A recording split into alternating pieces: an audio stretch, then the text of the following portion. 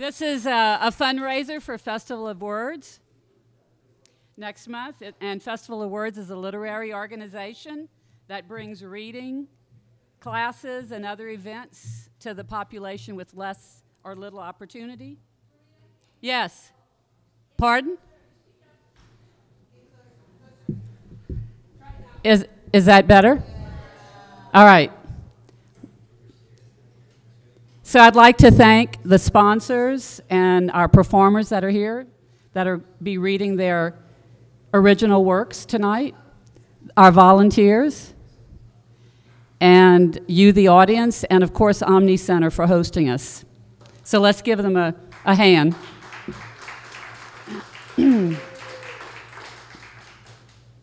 There's also a table out front with merchandise, and your donations are also accepted.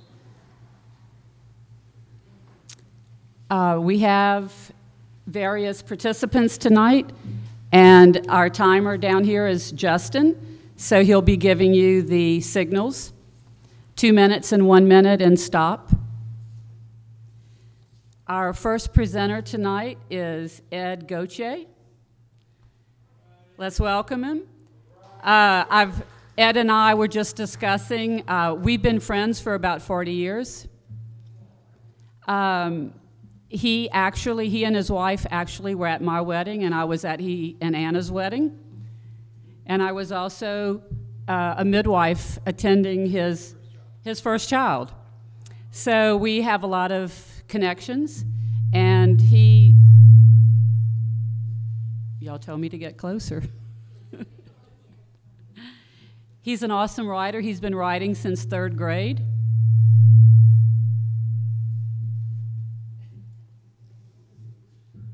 He's published poetry, short stories, essays, and his first novel entitled Director Guy, which is available on Amazon.com.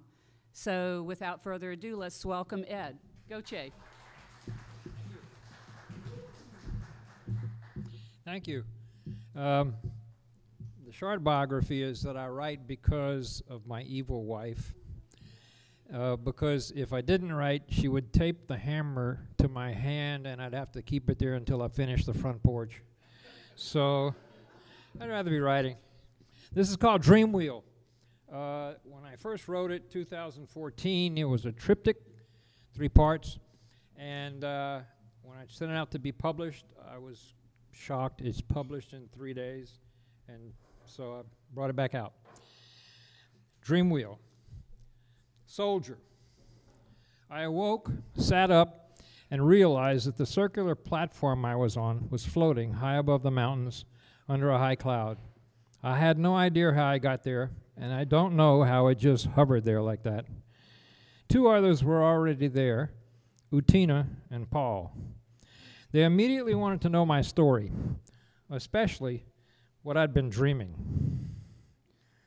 I told them that I had been in my jail cell, alone, sleeping, and my dreams were the nightmares I always had of combat. My outpost had been overrun by Afghan rebels. After more than 12 hours of constant fighting, lots of it hand-to-hand, bodies everywhere, I was lightly wounded, I thought. My nightmares got so bad that I later tried to kill people on the streets of San Diego. SWAT team stopped me with a tranquilizer dart. I was jailed and went to sleep on the sailbuck. It's never-ending combat once I fall asleep, I explained to them. Suddenly, I heard the whistling incoming of a mortar round. I dragged Utina and Paul into the recessed center of the big wheel we were on and told them to get down. Bullets were flying. There was smoke and men running, firing weapons. I was sweating and began screaming. I didn't even have a gun. But Utina wrapped her arms around me and said, "I'm here with you," into my ear. Immediately, the bullets stopped, the smoke cleared, and all the fighters were gone. The mountains and clouds were back. All was quiet. They explained that our dreams controlled the wheel we were on. These 2 had just experienced my combat nightmare. We rested a moment. Then I saw that Paul wore a long desert robe from a distant tribe, different from those of Afghanistan. Paul. Paul told us he had been traveling to Damascus by horse with warrants to arrest the followers of the way. They were to be taken back to Jerusalem to be tried for blasphemy. Just outside of Damascus, a great light came into the sky, unhorsing him. It was lightning. When he spoke these words, the wheel abruptly shifted under us, and light blazed in from every direction. We protected our eyes. I couldn't look up, but I saw Paul reach up with his hands and speak to someone in the air. He begged not to be killed. He grabbed his head and shouted that he had not realized. Begging for mercy for himself and the others traveling with him, he knelt and prayed and then prostrated himself, saying he would serve forever. He repeated the name Ananias of Damascus, who would baptize him. Slowly the light dissipated. Utina and I crawled to him and asked if he was all right. He rose to his knees, shaking, his pupils unfocused. He could not fix his gaze on anything. We helped him lean back against the sloped wall of the recessed center. Paul said the light spoke to him and changed him from Saul, his old self, to Paul, the Paul we knew. His vision returned after a while. Utina asked if he often dreamed of the light. He said he dreamt of nothing else. His dreams always made him relive the great change again and again. Utina. Utina calls this platform the Dream Wheel. She's been here the longest. Some guy named Dogan and a woman named Clara were here before her. They told her of people before them and some of the dreams they'd witnessed. The wheel's power manifesting itself. Utina tried getting off. She jumped over the edge, but the thing has gravity. She even crawled around to the underside. Excuse me. But you just hang there upside down. She's seen 127 dream sequences. Yeah, she's counting. Many have seen her dream. I asked her what her dream was. Without warning, a large man grabbed me from behind and threw me onto the surface of the wheel. Just as I turned over, he was on me, trying to tear off my shirt and my pants. I heard the others scream. I slugged the guy and knocked him off me, rolled away. I jumped up and caught him with a fast roundhouse kick, sending him sprawling. He sat up, but a kick to the temple put him out. The guy on Paul looked like a twin. A rabbit punch to the back of his head sent him down out cold. Paul grabbed the one on Utina, wrestled him off. I kicked him in the kidney and the head, and he went down. And at that moment, the three of them disappeared. They were all identical. We held Utina, told her they were gone. She trembled uncontrollably. Paul rubbed her hand. Who were they, I asked. She said they were her father's favorite brother who had molested her since she was 16, that the dream multiplies him to 3. I asked if she'd told her father. She huffed at me and said her father would kill her if she said such a thing. I knelt next to Utina, staring in her dark eyes.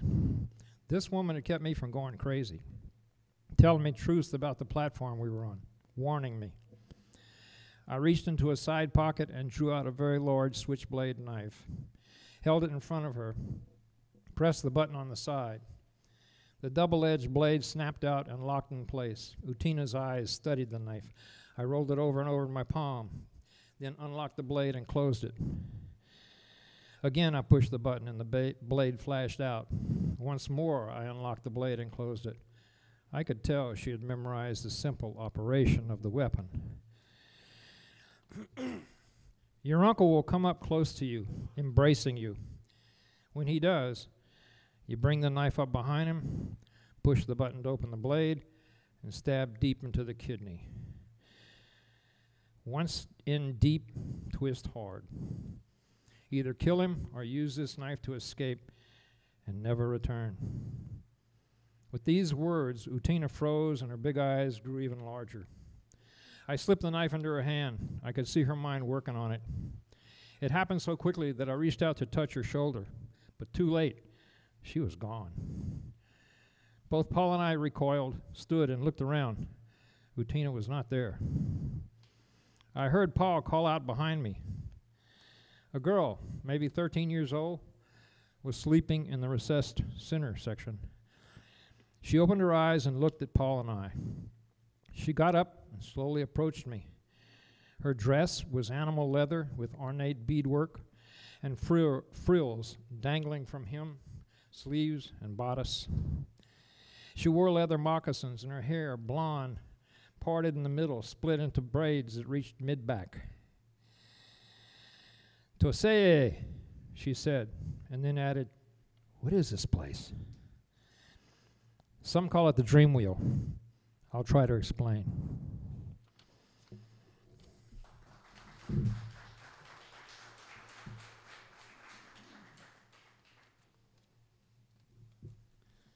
How are we doing? 1 minute? All right. This is a poem called Acuity. Called Actuality. It's not too long. Existence congeals, stardust and dark matter, causation coiling itself with a twirl. Sensations detect there is something that joins us to valleys, mountains, and the ocean's wide world. Lie down in dark canyon and race past the planets. Hear the breath breathing, and lo, you are there. Watch the mind thinking, snatching at concepts like an aggressive dog's jaw just floating in air. And the hooves of the buffalo pound into earthquakes, and the whistles of whales cry up through the frog. Listen to the distant horizon of drum beats as civilization jumps up and writes down how to crawl. The mind builds the world, every sand grain to stone, and the world quickly ruins it back to the sea. Though we give our outpouring and harvest back what we may, in our place, in our time, there is nothing to be. Thank you.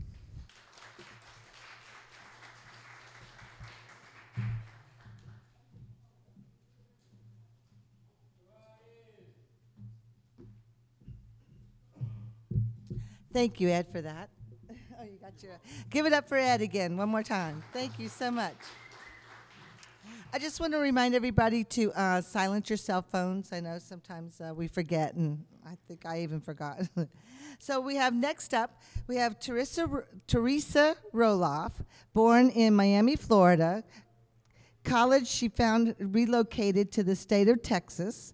Writing has been an outlet for expression early on with anonymous submissions to literary collections and newspaper letters to the editor. Let's give it up for Teresa.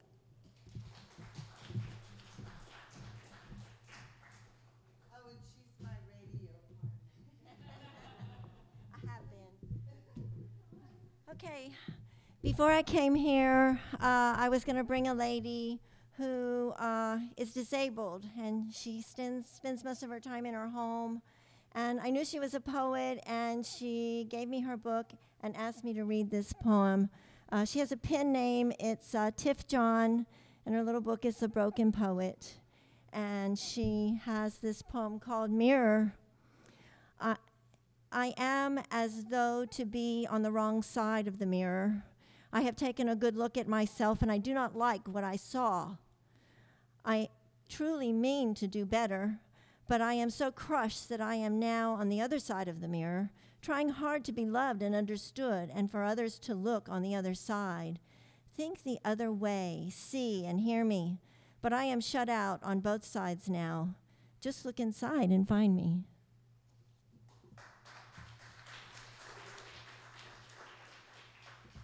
Okay, this poem, I'm just going to call it My Dad, and it's more or less just a remembrance of things with him. By the time it was February, my dad was dead. He actually died in January, but I found out 2 days later.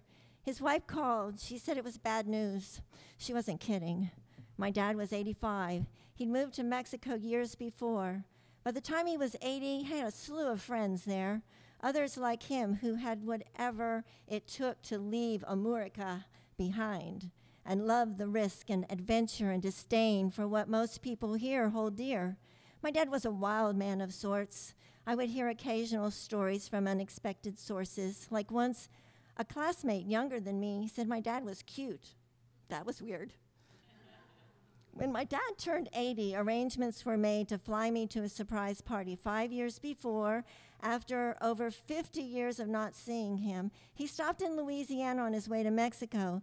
He and his wife had braved a storm after years of sailing 6 months out of every year, going from place to place, island to island, with floating neighborhoods of sorts. That wicked storm broke their mast and their rudder. They were probably lucky to survive. It was enough to send them packing to Mexico without a boat. They had already found a place there to call home once they finished the walls, added windows and doors, and of course a lampa on top of 3 stories. As far as I know, my dad did it all himself. He was resourceful, always. That party was fun. We stayed at the house. There were neighbors close by with chickens and street dogs. There was a library painted bright blue like the night sky with stars and turquoise. It was next to the house, but I never saw much in the way of books there. But our time there was good, and we had fun. The last time I saw him was the Christmas before last. He was in great health, but he had his arm in a sling, an old injury from his first Christmas in Mexico. A dog had lunged at his new pup, and the pup tripped him and hurt that same arm that had been broken years before. My dad was walking his dog in January when a vehicle of some kind hit him. I didn't ask many questions, but I was told that he was life-flighted to Houston. He said he wanted to go home, his wife told me. She said he was delirious. I know he didn't mean any home up in the sky. My dad wanted to go back to Mexico, but he didn't. The vehicle, probably a motor scooter of some kind, with some poor guy driving, struck my dad, and he probably hit his head in the fall because he died from a bleeding brain, bleeding red blood in his head, his love for Mexico, the island where he lived. They shot 21 shots in the air to thank him for his service to his country. My dad's best years were in Mexico, but his ashes will stay here.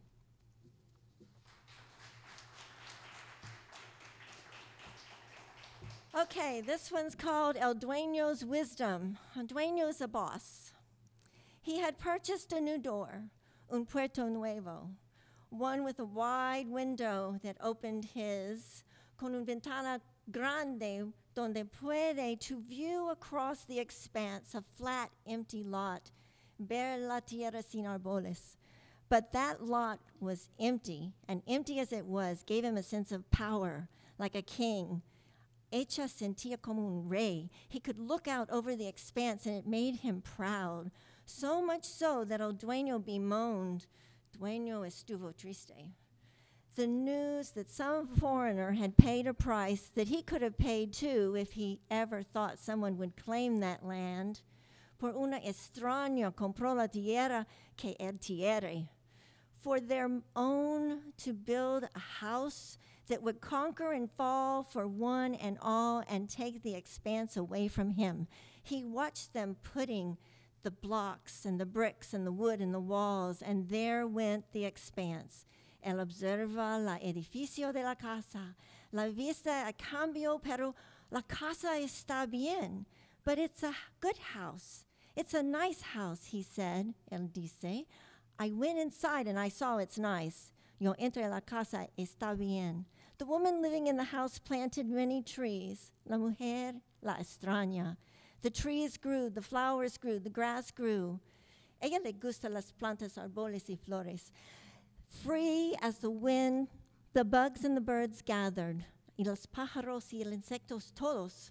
And el dueño watched, and he did not like this. Todos están viviendo afuera de la casa. But this was her house, and he was not king. El dueño no le gusta. Change your ways, cut your trees, do like I do, said el dueño. Necesita cambio, él dice. The woman listened, but she thought, no, I love my house. Pero ella dice, no, esa casa es mía. I love my trees and the birds and the animals, love them too. Me gusta mucho los árboles y flores y los pájaros y todo. Yo no voy a cambiar nada. I will not cut them down for this man who thinks he's king. The woman stayed, and the man learned that he was not king. El dueño salió, él no es rey. He did not like that, but he moved away. He tore apart families and made many people wonder about what was his problem. But the woman was strong, and she cared about the land as much, if not more, than anyone. And the trees and the flowers still grow.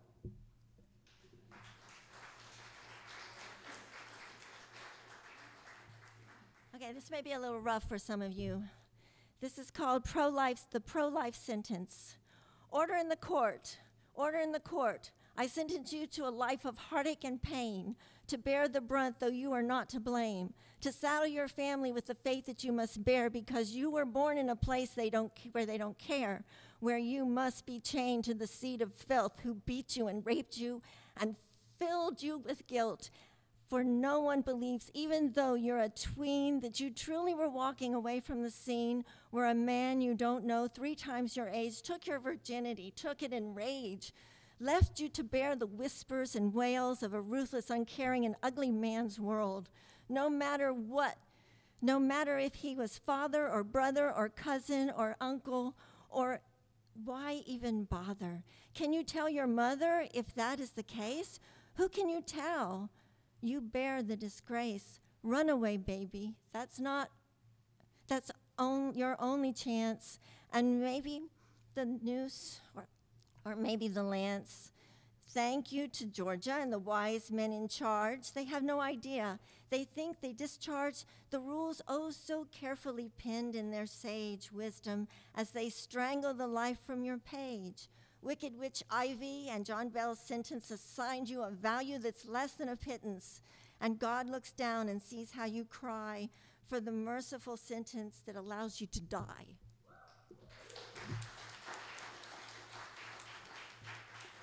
Okay, let's lighten it up a bit.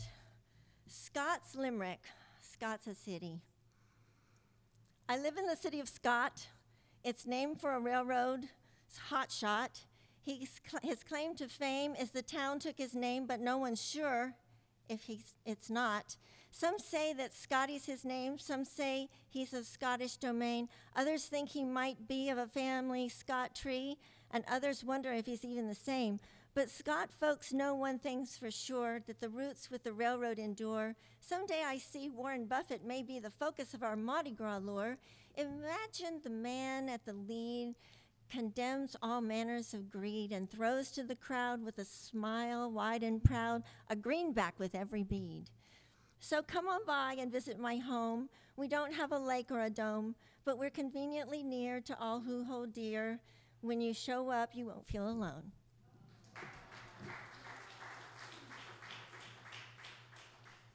Okay, this is kind of weird. This is called Vignette 4 Dreams. 4. And trying to make sense of it all. 1. A black limousine made its way slowly, slowly between rows and rows of workers. You'll have to wait till next year.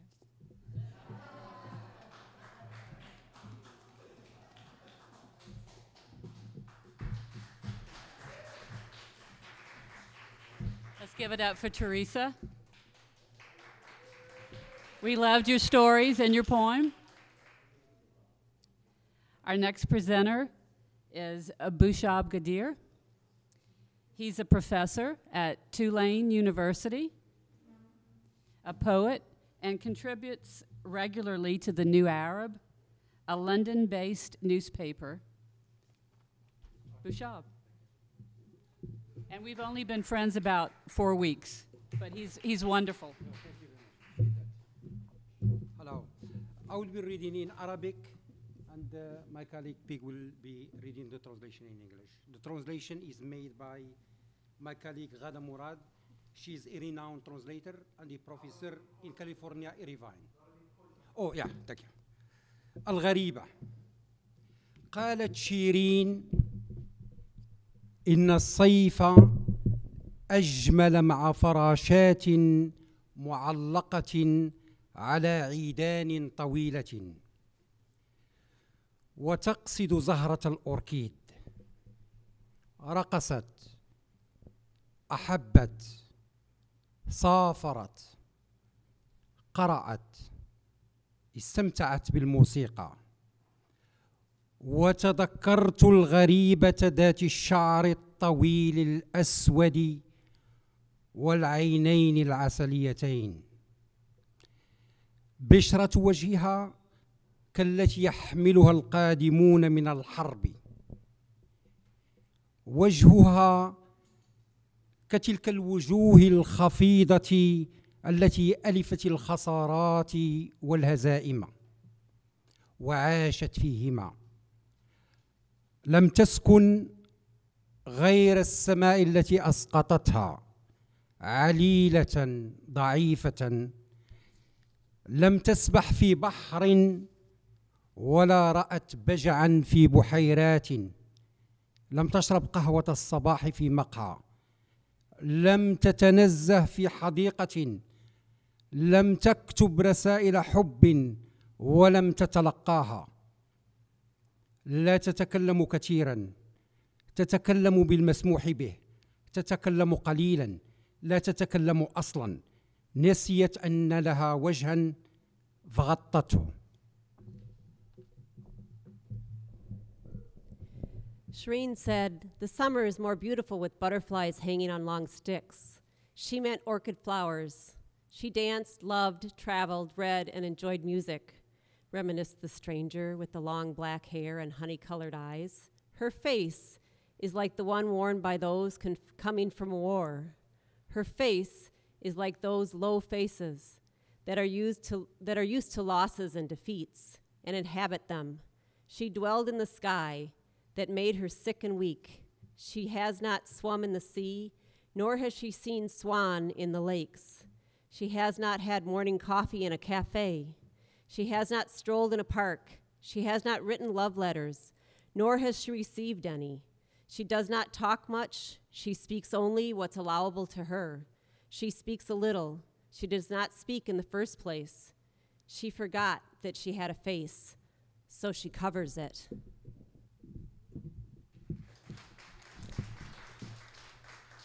ينفتح منبع الحب، تخرج سوسنة فينغلق.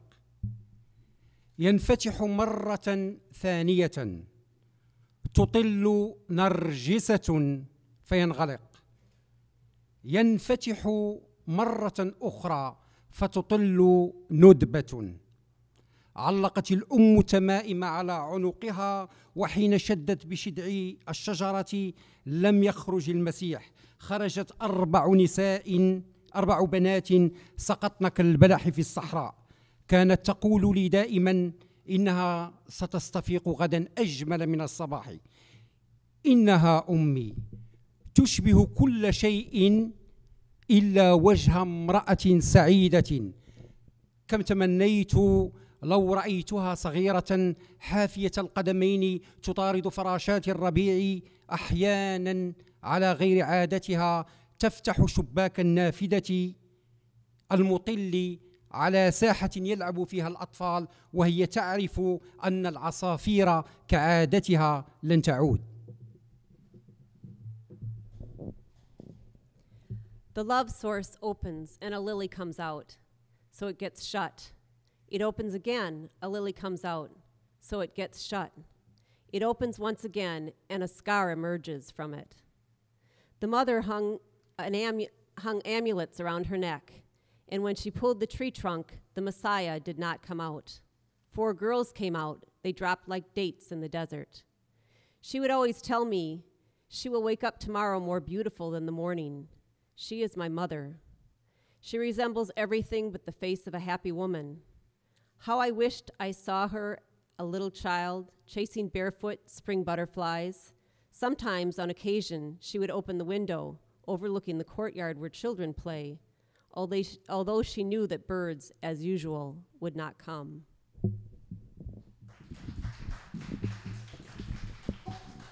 هل هناك وجوه للمنتصرين وأخرى للمهزومين في السجون والمنافي؟ كان وجه أمي كل تلك الوجوه ما عاد المنتصرة منها.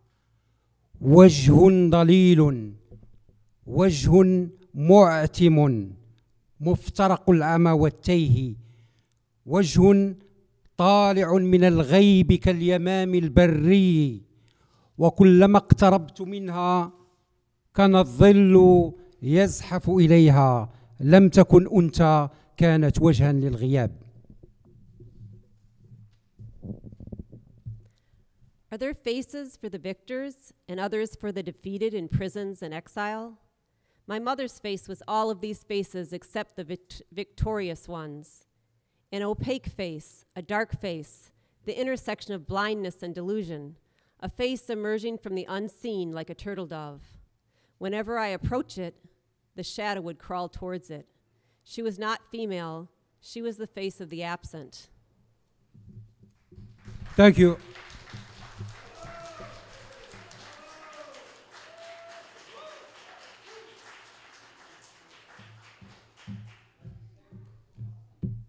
Yes, give it up for Bashab. That was awesome. Thank you. Thank you so much. And thank you, Peg, for helping out. That was great. Next up, we have Jessica Goff. She has a background in journalism, humorism, neuroticism, and being neurotic, and is an overall cat person. Let's give it up for Jessica.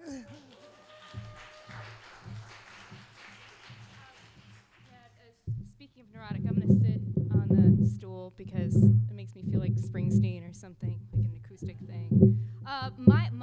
My content does not match any of what happened tonight because none of it is serious. So guys, bear with me and please laugh along or laugh at because, whew, this is a heavy night. Can you hear me? This goes out to little Stevie. Anybody? Can you hear that? All right, my best dreaming partner. All right. A little. Is this better? I'm totally that person now to do that. Can you guys hear me? Yes. Okay. All right. Okay. For those who don't know me, I know I look like a human canary, and thanks for having me. I wanted to say that journalists and reporters and those who work in the daily grind have a knack for pointing out the absurd. Humor is not lost upon us. It's an odd mixture of skepticism and acceptance that anything is possible, and yes, that XYZ did happen, and yes, of course, it probably happened in Florida. I'm a native daughter, so I can say that.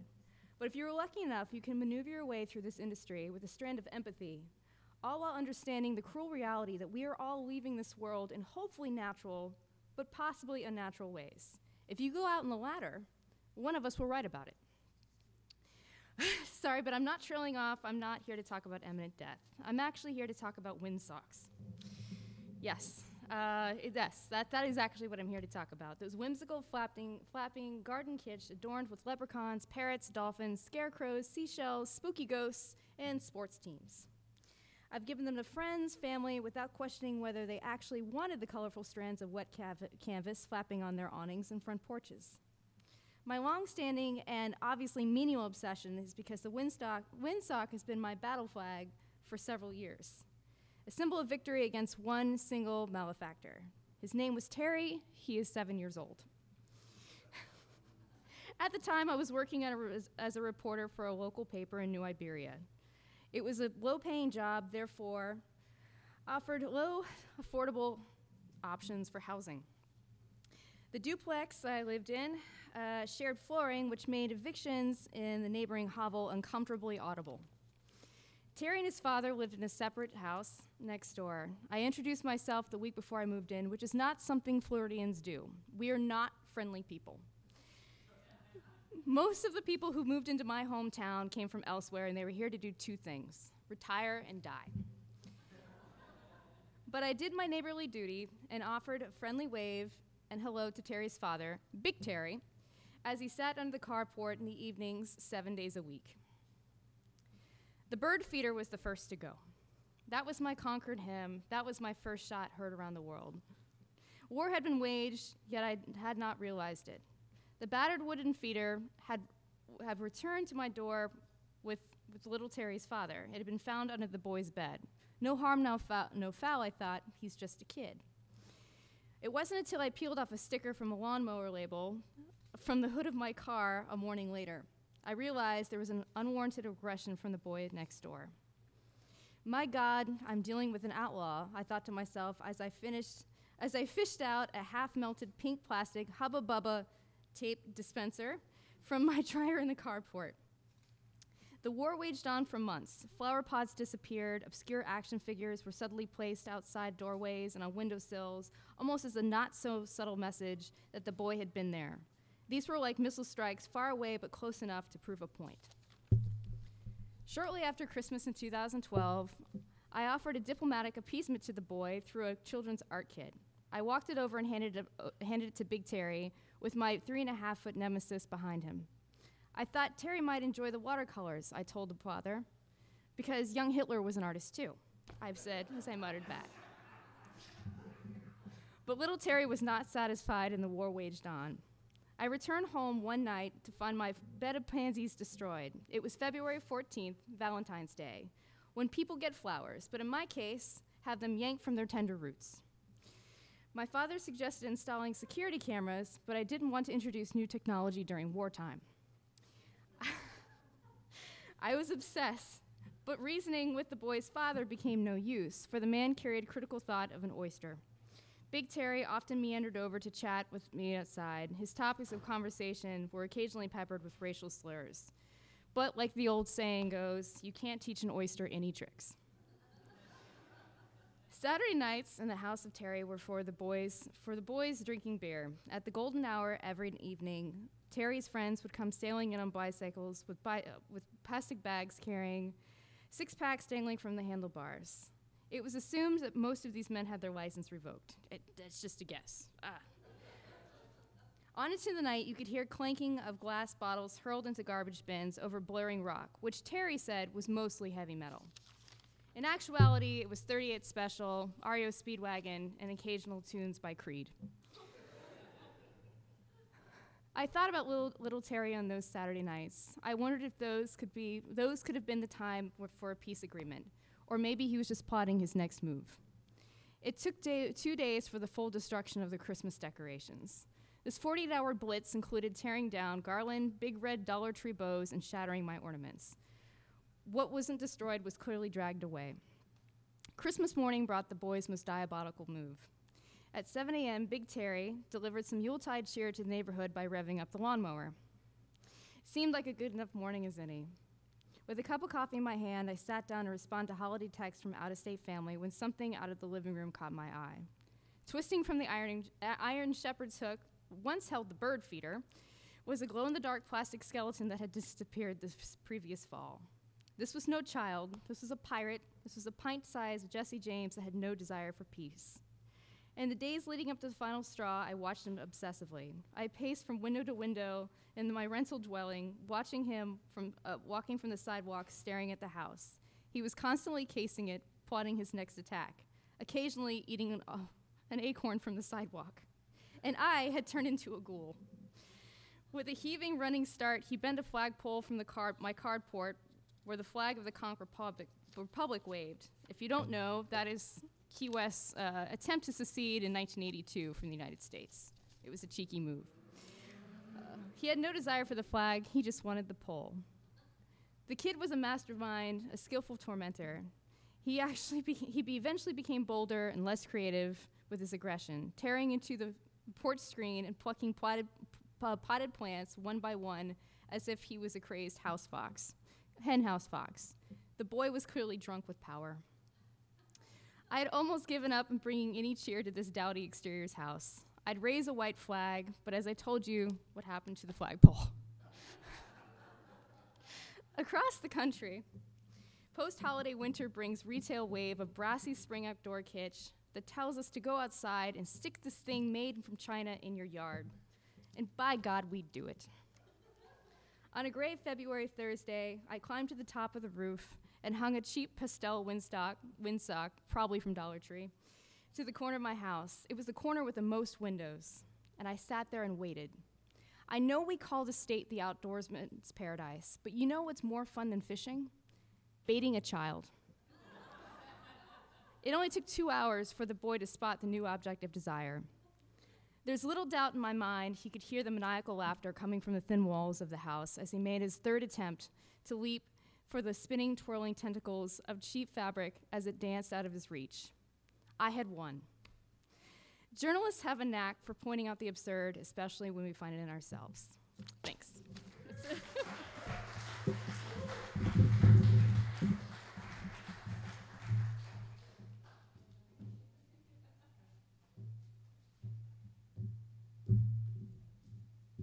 Thanks, Jessica. That was very entertaining. We enjoyed it so much.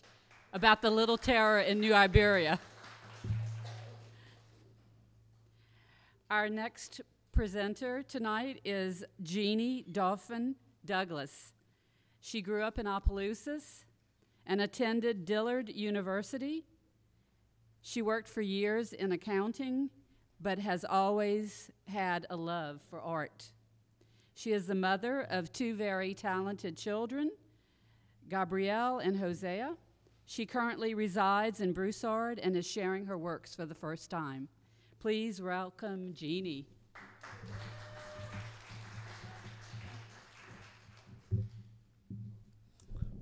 Hi. I'm dedicating my poems this evening to mental health awareness.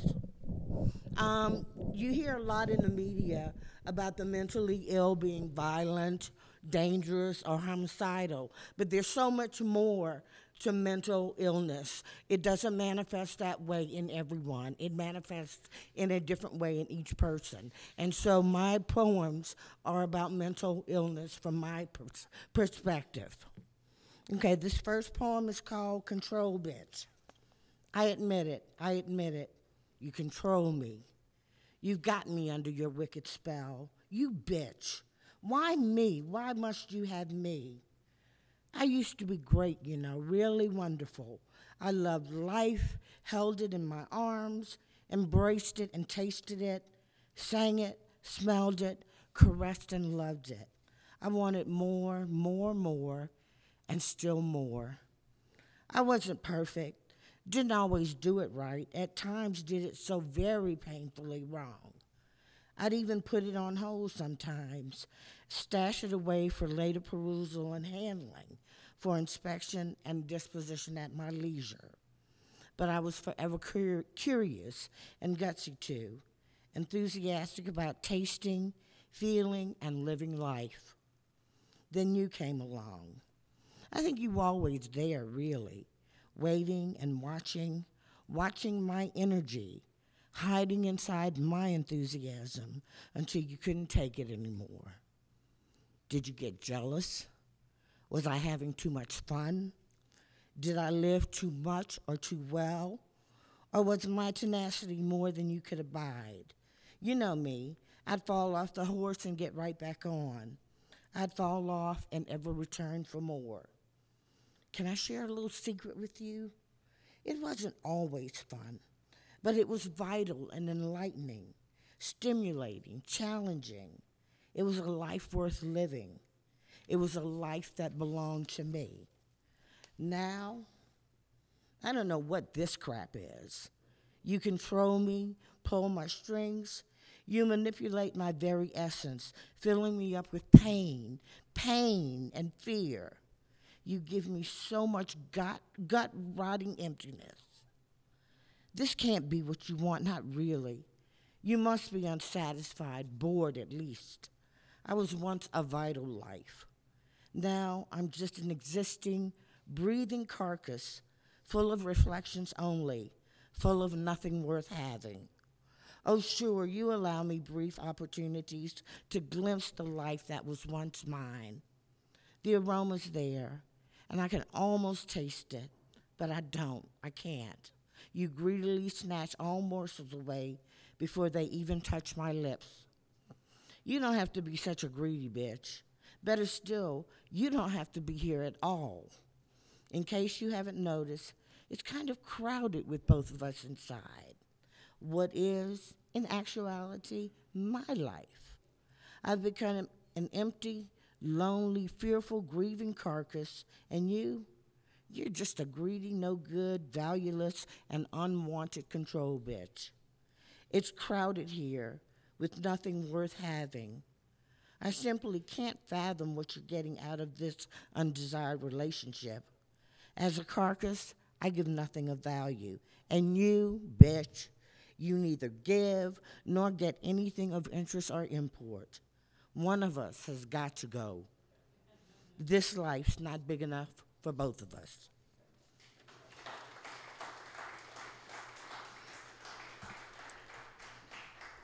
Okay, this next poem is called Close Companions. Self-doubt and despair are my close companions, yet wanted and cared for they're not, certainly. Though days and weeks go by without contact, ever ready they are to be in my life as only forever friends can be. Sometimes I think our bond is blessedly broken, but this is only a dream yet to be. Their devotion is impressive in its oppression. Yet of their care I wish to be free. I must be free. Their attention I can do without. I dearly need new friends. They're a pain in the butt if you really want to know. It's time this collaboration ends. Out, damn spot, I've heard it said. Oh, if only it was so easy. But the battle is on. I intend to win this game. All you have to do is watch me.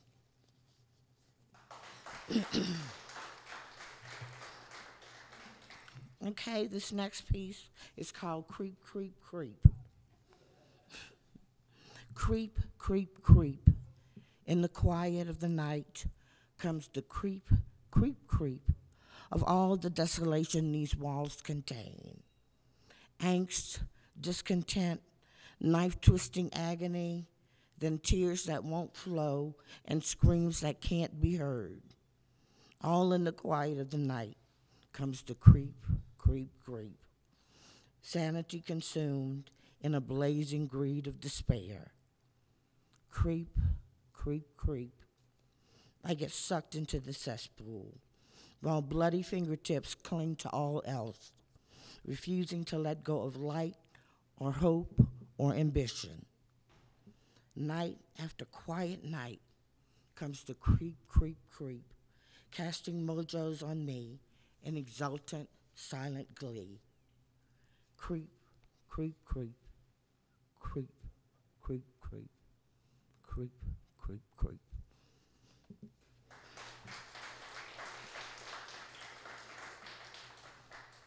Okay, this one is called Waters. I dipped my toe in, and the water feels fine, so fine. I know these waters. I knew this place long ago, and I long to stay here now. I want to jump in and feel its wonderful caress, let it soothe me and ease my mind. But I'm a trespasser here. These waters aren't mine, so I can't stay, not today. Yet I hear these waters calling my name, gurgling gently and clearly, saying the water feels fine, so fine.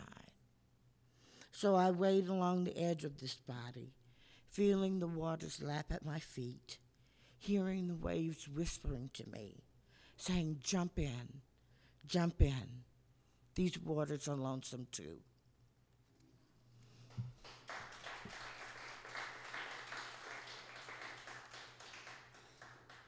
Okay, and this last one is called I Want It Back. I want it back. I want my life back.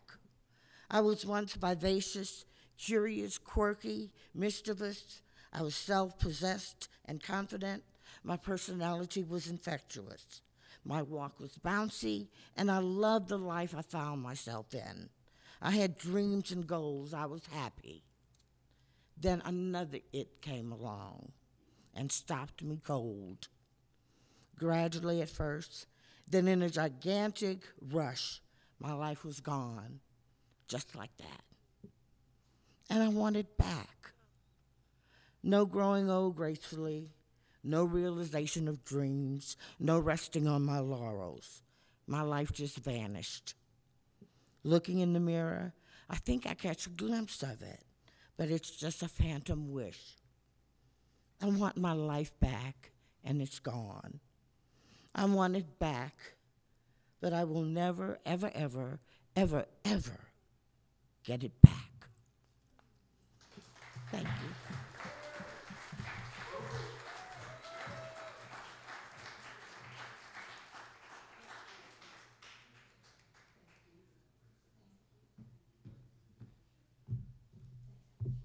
Thank you, Jeannie. Give it up for Jeannie again. That was, her poems are for a really good cause, so thank you. Thank you very much.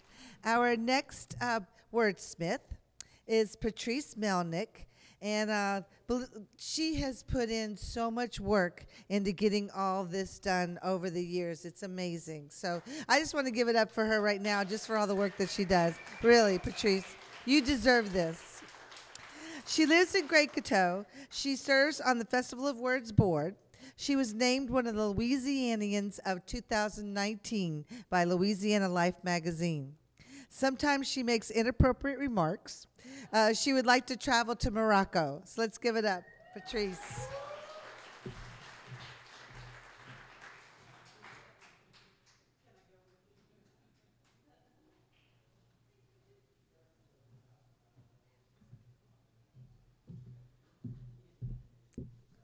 All right. Hi, everyone. This poem is called They Say. I just want to live long enough to vote that son of a bitch out of office. She's back from the edge of labored breathing, unproductive coughs, and morphine on the hospice bed in the living room facing the sunlit window. The nurses withdraw from predictions as she sits up to demand scrambled eggs and banana chocolate Sonic shakes. They say she's rallying, the brief bright spot just before the light fades. Come Sunday, they say, she'll glide from the peak into the lavender valley. Monday, they say, is a full moon when many sleepers sink down. Instead, she walks to the bathroom, trailed by green plastic oxygen lines. Tuesday, she washes her own hair, stays awake for CNN 11th hour, raging against images of a Trump rally. At least until next fall, she says, between bites. The nurse checks her pulse, says when she goes, she will go her way.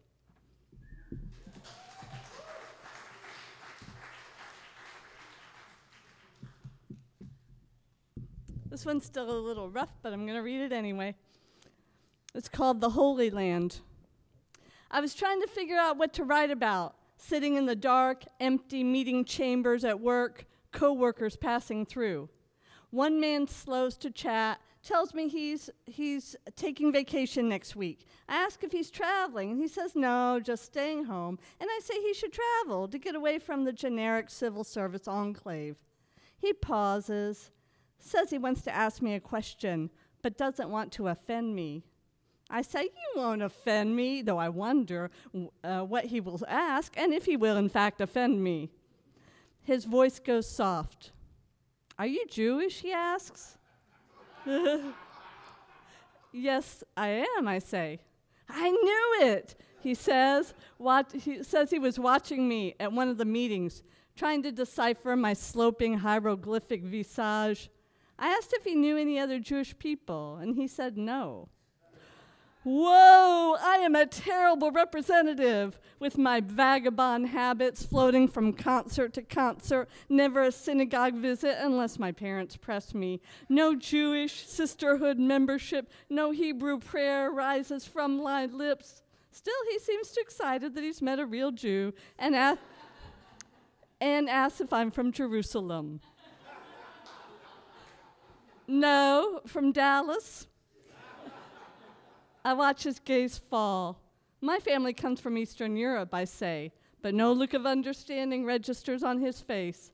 I vaguely mention Poland, Romania, grandparents, immigrating between World War I and II.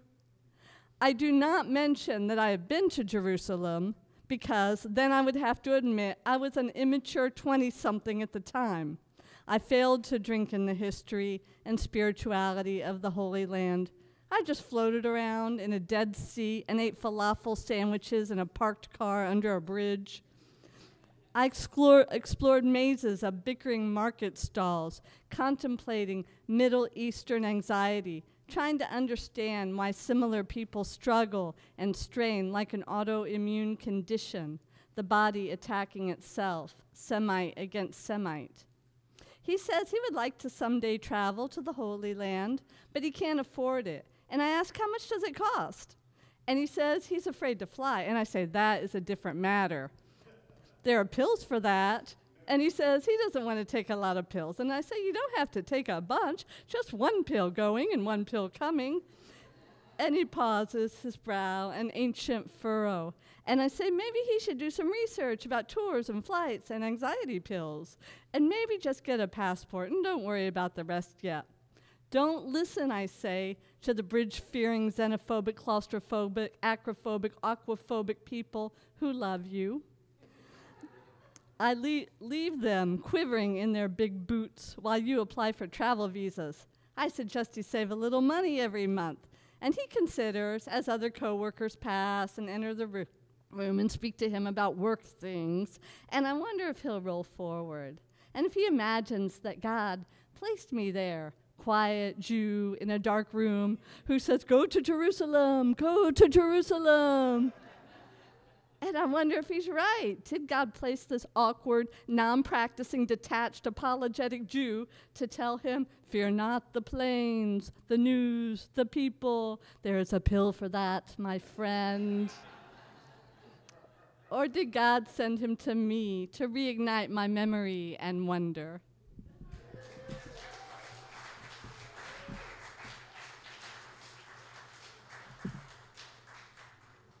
Why, thank you.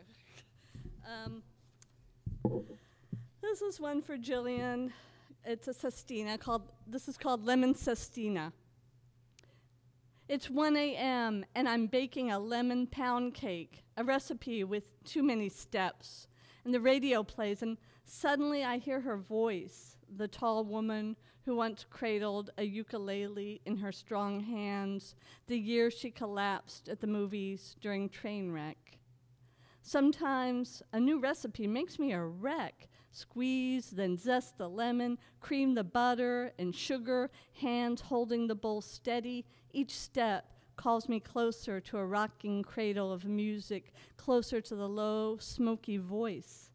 Whip the eggs and wonder if he ever voiced his plan to stalk into the dark auditorium of reckless laughter, scene of summer ease. Did he cradle the gun before he aimed at people holding boxes of lemon drops, junior mints, bags of popcorn, steps away just before the blood on his hands? Who is a heavy-hearted radio host, handsomely broadcasting her wavering voice over the blue city, melancholy tunes steeped with sweet tea? Is a studio air damp, records spinning on the summer night, a hot lemon breeze? Does he remember her spirited stride, wooden crates that held her art books, timer beeps, take-out cake, cradle onto wire rack, 20 minutes to cool before you handle, slice it, taste it? She grew victory gardens, hauled lemons and satsumas to neighbors, quick chatter of voices. She played old-fashioned songs on the record player across pine floors, waltzed with long steps. This cannot last. Her muted T-shirt designs, dance steps, baskets of greens and carrots, vintage dresses. The cradle wobbles when a lost, dizzy-headed man with a gun wrecks the summer movie, lets loose on the laughter. Hands drop popcorn, dark bodies go down, chaotic voices cry out, ukulele hands grab hold of forever lemons. The singer 2 steps away from the pile of wreckage, montage of last thoughts, lemongrass, padded seats, milk crates, lost recipes, fallen cakes, flickering light, radio static, dark molasses voices. Okay, 1 minute.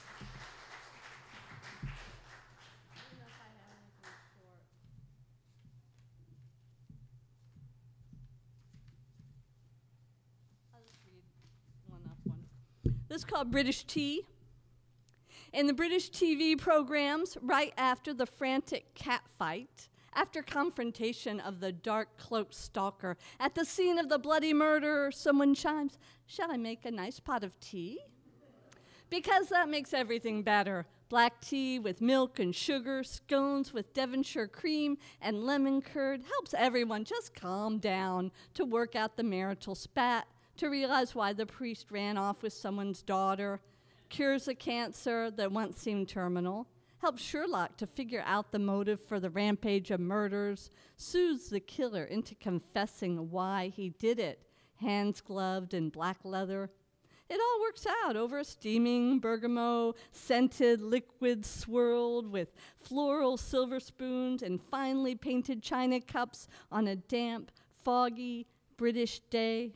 Just a spot of tea tames these drama-infused lives of ours. Thank you.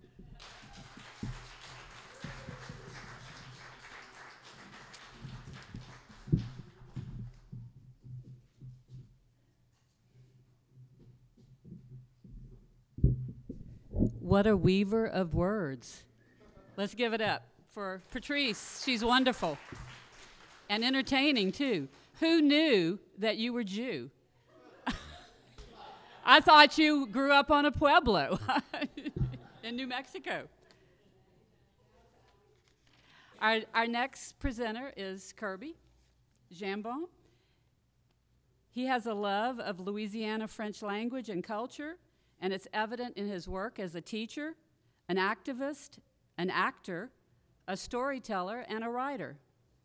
His passion for poetry is evident, as well as he is an author of 3 books of Louisiana French poetry, and for one of which he was the first Louisianian honored by the award from the Académie Française. He loves children, jokes, music, drama, history, science, science fiction, spirituality, and of course, he adores his wife, their daughter, their dog, his parents, and having a good time. A participant of Word Crawl for several years, and this year is his first year reading his English language poetry. Please welcome Kirby.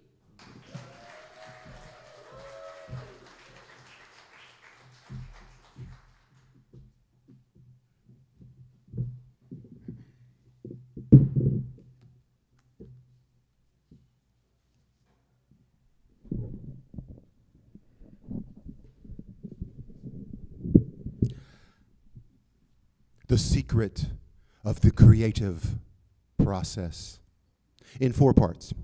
Part 1, a storm within our brain, a cool breeze within our skin, a stifling heat centers our gut, a soul full of freezing rain, weathering through metaphors and meteorology and theology and astrology and astrophysics and the physical nature of that which is spiritual. Part 2.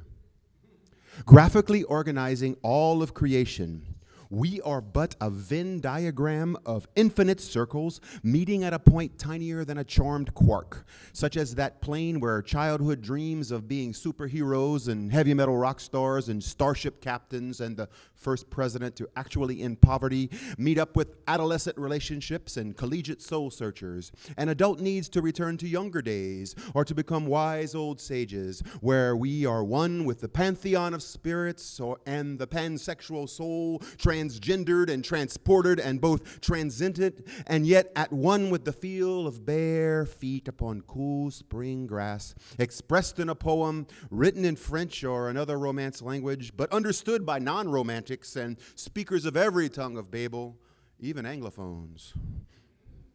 Part Trinity. It's a mystery. Move on to the next part. Parto quarto. Art is creation.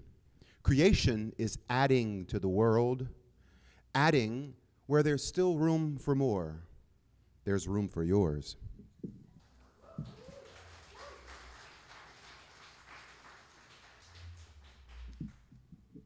This poem is about one's pursuit of one's passions, personified by a hopeful man in search of an elusive woman. It's called To Each His Own Treasure. He's going to try again. Yes, he knows that he has only the rarest hopes of finding her, but his eyes are still burning from the last time he saw her. His tongue remembers her sweetness more than her bitterness. His chest is a battery of drums of love beating for only one. His faith has survived battles and witnessed massacres, and yet it has been searching for her and searches for her still and remains beaten but intact. It is a faith that declares that all chances are created equal, even a chance so minuscule that people leave it like pennies on the ground. Yes, without a doubt. Of course, absolutely, he's going to try again. She was the only one who understood him and took him seriously. She was the wisest of beauties and the most attractive of intelligences. Oh, he's going to try again. He can see her smile in the eyes and experiences of the old men who play chess in the park. He can smell her perfume in the sweet sweat of kids running across the playground. In his mind, she never left him.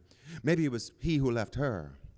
It's extremely hard work, but he's going to try again. It's a mission that costs a fortune that he will never earn, but he's going to try again. It's a voyage that can last a lifetime, but he's going to try again. Nothing can stop him. He can't stop himself. If y'all see him, don't be sad if he don't spend a lot of time with you. He's trying again. Look, there he is, bending down to pick a penny off the ground.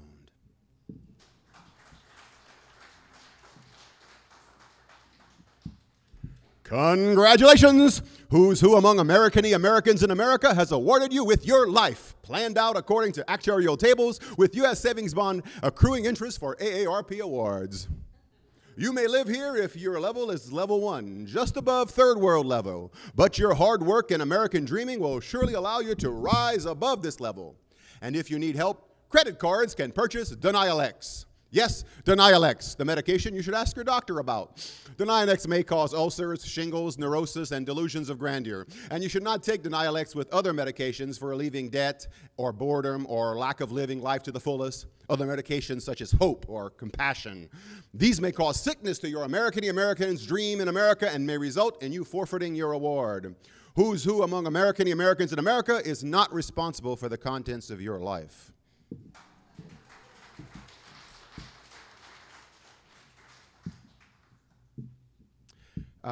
As a French language poet, I share in this a wonderful kind of camaraderie with the other poets. And something that has developed along the years is a common theme. And there's a theme of this common image, this motif of the wolf found in French Louisiana poets. And the wolf could represent a werewolf or the lone wolf or the pack wolf, but regardless, the wolf is there. This is a little short poem about a she-wolf who's an artist and capable of transforming herself into other life forms. Yes, I know. I don't get it either, but I'm going to read it for you anyway.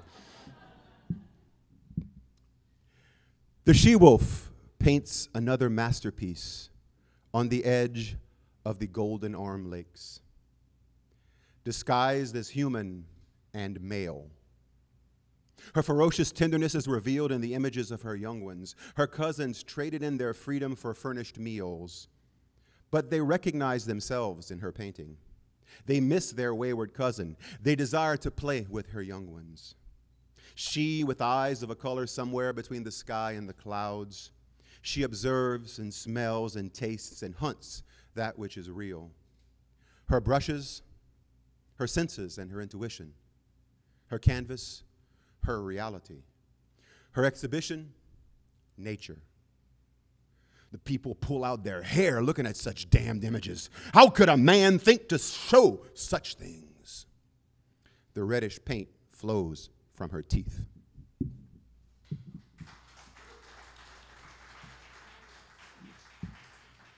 I always find my poems always come from a variety of inspirations, and you start out with one inspiration and other inspirations come along. This one started out as inspired by a gift from my wife. It was a metal box to put my pens in, since I was a writer. And it was a big, heavy metal box, and it had a quote on the side by Ernest Hemingway, who was one of his nicknames was Papa. And I started to begin a poem with that inspiration in mind. All kind of other inspirations came about. And so this is a poem I call Hemming My Way. Papa says the writer must write, not speak what he has to say.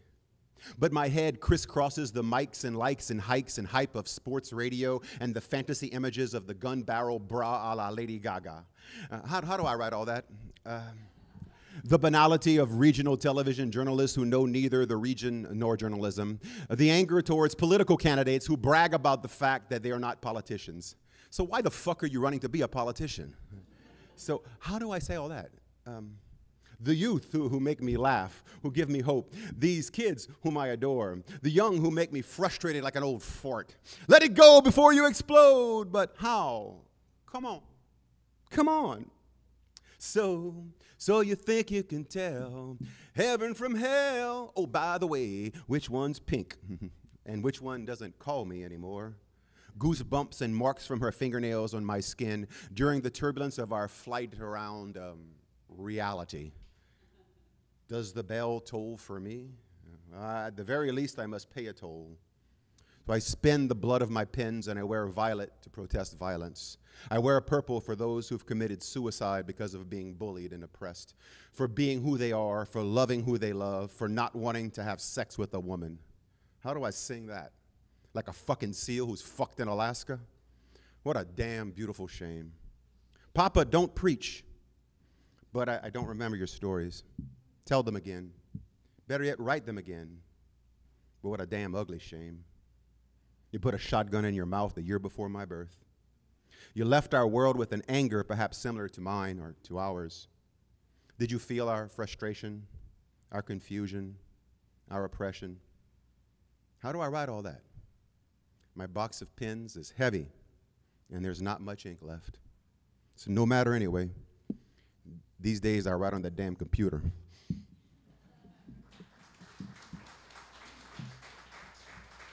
How much time we got? One. Okay. This one is actually this one's dedicated actually to my wife and one of her passions, which is crocheting.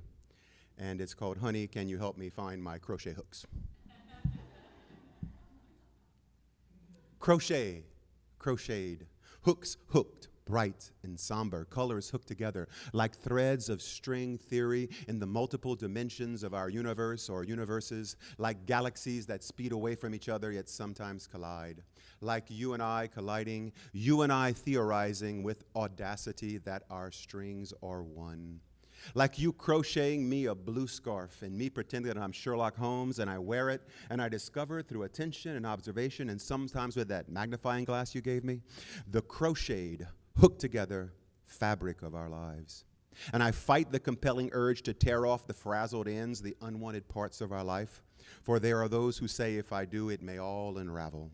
So I sing the blues and I wear the blues and the pinks and the greens, the colors we produce together. I wrap them around me, covering me with warmth, yet sometimes making me scratch or choke.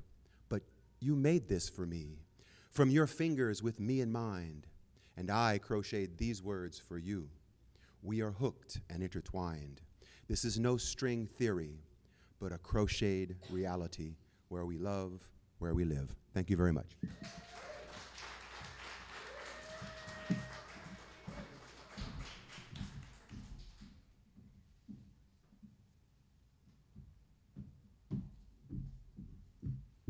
That was great, Kirby. Thank you. Give it up for Kirby again. That's awesome. That's really good. So our 8th wordsmith for this evening at the Omni Center is Jerica J. Franklin, writing with intentions to be frank at all times. J. Franklin has been creative writing since 8 years old. She is the creator of Janguage Arts and has participated at many venues in Alexandria, Baton Rouge, and Lafayette. She has also participated with us before in Word Crawl and Festival of Words. She is currently working to publish a collective book of poetry titled The Birth of a Butterfly and has launched a t-shirt line called Lost Girls, Levitating Over Society's Traditions to empower all women fighting the odds. Let's give it up for Jay Franklin.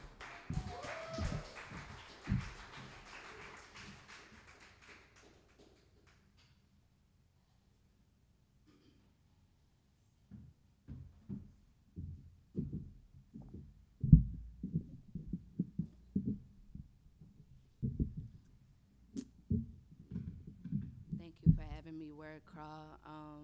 I'm so happy to be here again. So bear with me because today is a pretty emotional day for me. So yeah, I'm gonna be reading off my phone today if y'all don't mind. So this piece is called Human. It's the silence. It's the voices telling you your voyage is in vain. It's the lack of resources, over your head courses, and emotional pain financial aid can't aid. It's the absence of a family overshadow you and telling you what you can't be, and this can't be life, this can't be living. This goes against everything I ever learned in my religion, and I am losing it. This isn't home, and I long to go. Plant me in the soil. I need somewhere to grow. I need somewhere where the air is clean and my burdens are lighter. I need an angel with wings strong enough to take even me higher. And well, I am afraid of heights, but I am begging to fly, begging for this life to end, but I'm scared to die. Laugh because I'm scared to cry, to confess that I'm equal to those who look up to me. I gotta lie down now, constantly screaming to myself, Jay, you gotta try. No, Jericho, you gotta do. Your biggest opponent is you. And you, my dear, are only human. Thank you.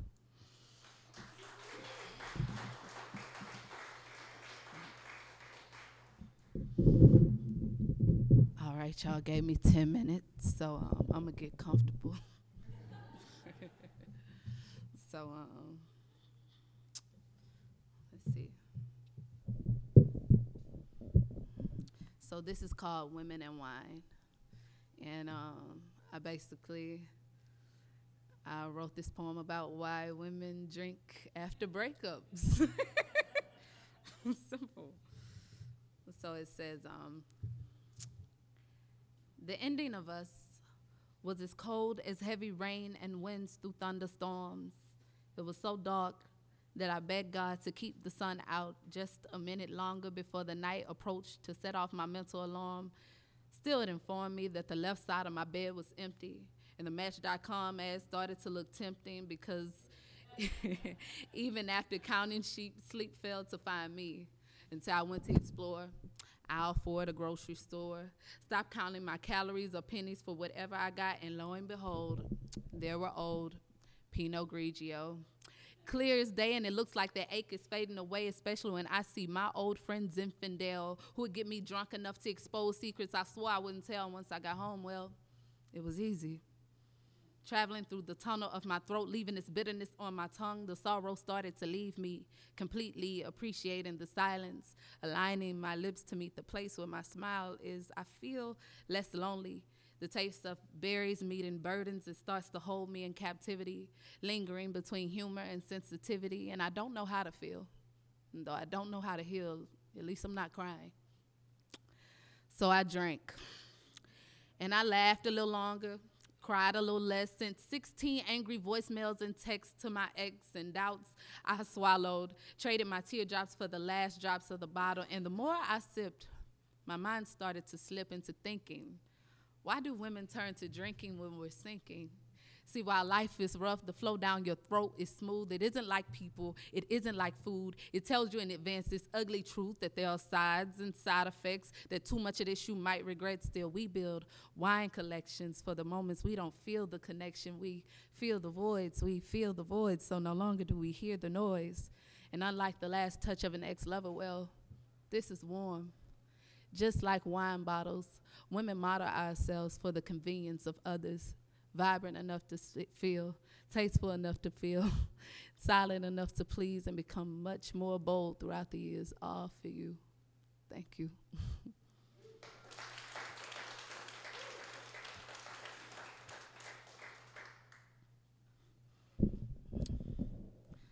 So I wrote this poem I haven't shared with nobody.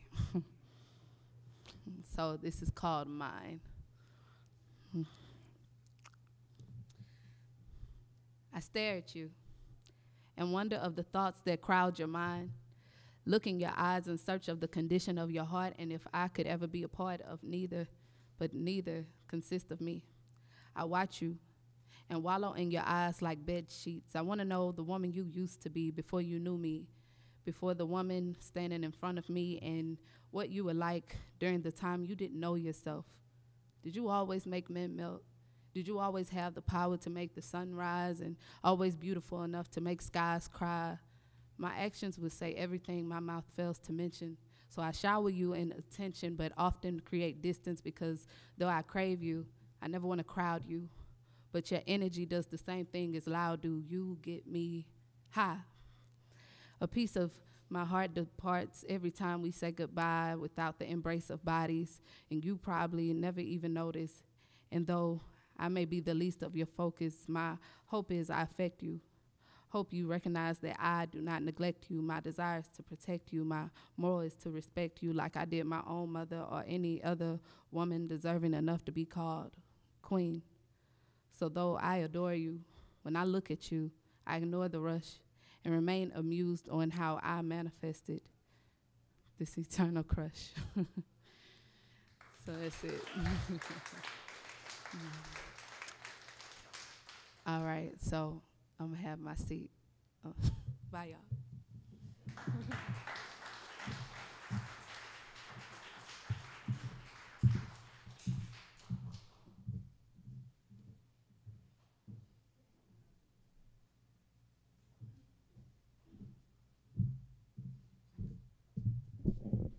Thanks, Jay. Let's give it up for her again. Thanks for sharing your intimate thoughts. Loved it. I said thank you for sharing your intimate thoughts with us. Loved it. Our last speaker tonight is Sydney Prosper Moten. She is a Creole Army brat who discovered at an early age that poetry helped make sense of the uncertainty. She just finished writing I Get Wet, How to Jackknife Off of a Pedestal, the story of her college years. And she shared with me earlier tonight that she is working on her certification to become an assistant teacher. So let's welcome Sydney.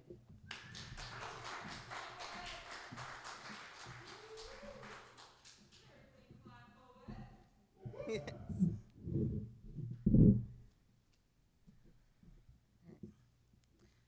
This first poem is as much to take off this hot ass shawl as it is for my fellow mothers. Have you ever had so much fun you accidentally made a human? You see, I forgot the rules. You're not allowed to look fuckable if you can prove you've been fucked. Sorry, Mommy's got a potty mouth, but how you think you got here? And don't give me a biology lesson. I mean, maybe Dad's kind of hot. Maybe Mom has a spot. Maybe Mom was on top. The spark of life is not an old white man almost touching a young white man. No homo. The spark of life is walking to a crib after an episiotomy. It's changing diapers, ripping stitches and staples. It's nursing before the epidural wears off. Maybe figs made Eve nauseous. Maybe Cain was kicking her ribs and she just needed to keep something down. The spark of life is badass. It's the adventures of Lois and Clark, led by a pregnant teenager. Sacagawea gave birth in the Rockies, then walked to the Pacific Ocean. The spark of life is not shameful. It looks like stretch marks. It looks like swollen feet. The spark of life is somewhere right now, turning heads in a nursing shirt and maternity leggings. Wine pouring, R&B playing, humming You Are My Sunshine while rocking upset tummies away. The spark of life is complex and gritty and beautiful. Every time my stomach turns, my heart smiles. Do you know what it takes to love someone? All it takes is a whim, a mere hint, that someday soon, they may in fact exist.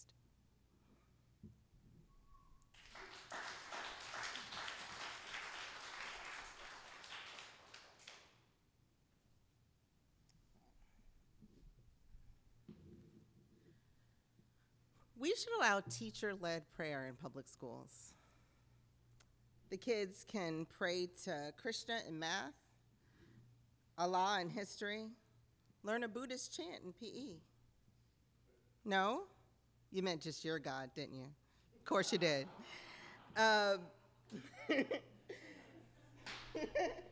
The world over, the faithful sound off and take aim in opposition to one another, but suggest they may all be wrong.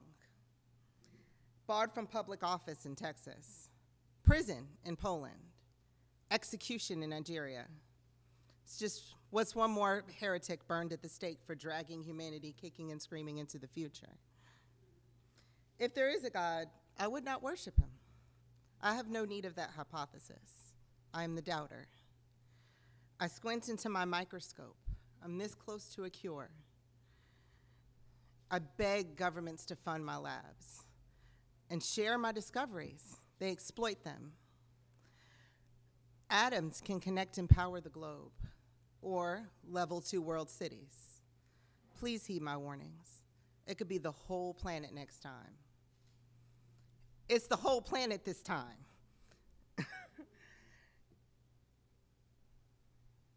I explore the cosmos and protect us from it.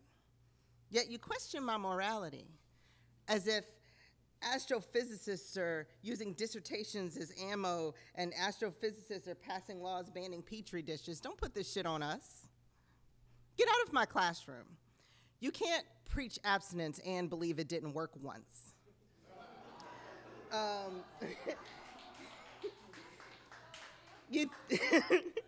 You thank your imaginary friend for my hard work.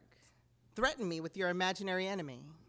On my inventions, I'll shut the whole internet off. If I have questions, I can consult a collection of poorly translated Bronze Age fairy tales or engage with reality. Now, I see you, mad, fingers pointed firmly at fundamentalists. But if it's always the fundamentalists, the problem's the fundamentals. Prayer can give comfort to some, but someone, somewhere, still has to actually solve the problem. So while the masses squabble over petty nonsense, the doubters will save us all.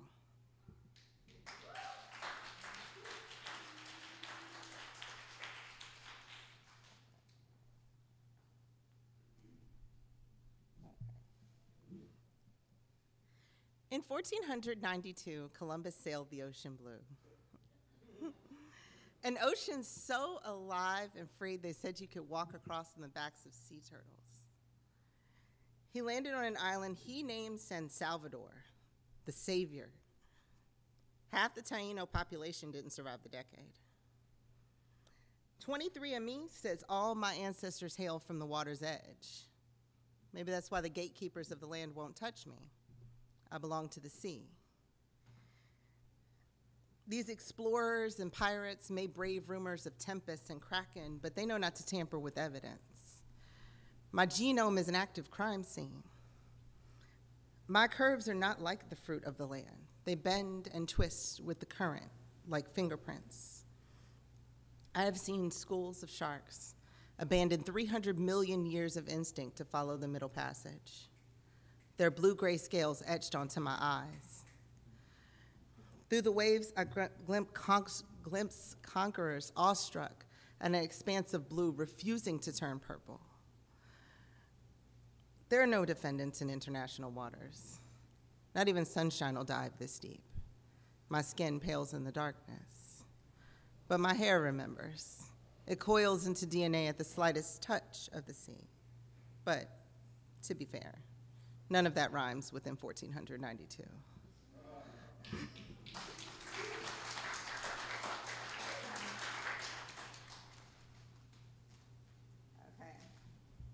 And my last one is, I wrote last summer about my oldest child. The year before pre-K, my little boy corrected his cousin. The rain is not God's tears. It's the evaporation to the clouds. He has to know a lot about the atmosphere if he's going to put robots in space. In pre-K, my smart little boy learns putting robots in space is a real job. And he's never missed a question in math. He refers to all children as my friend. In kindergarten, my smart little boy, my smart, kind little boy. This adds DJ YouTuber to his aerospace engineer career goals. He's animated enough for it too. He's diagnosed with ADHD and begins medication. His conduct grade goes up. In first grade, my smart, kind, energetic little boy decides he wants to be a cop. That way, at least one will be nice to daddy. He also wants to invent a portal gun so he can visit and study other dimensions, and starts reminding me to recycle. In second grade, my smart, kind, energetic, socially conscious little boy has an active shooter drill while he has a cold. He wants to bring cough drops to school so the bad man won't hear him. He is still yet to miss a single question in math. No more talk of space, though. As he splashes his little brother and misses his school friends, breaking news in his peripheral, I keep a close watch from a distance, but nature takes its course, always. In August, my little boy starts third grade. 3 years younger than Tamir Rice, 2 years older than the kids at Sandy Hook. Science and math clutched in little brown hands. Problem or prodigy? I can't hide my little boy from the world. I can't hide the world from my little boy. So how much longer can I keep calling him little?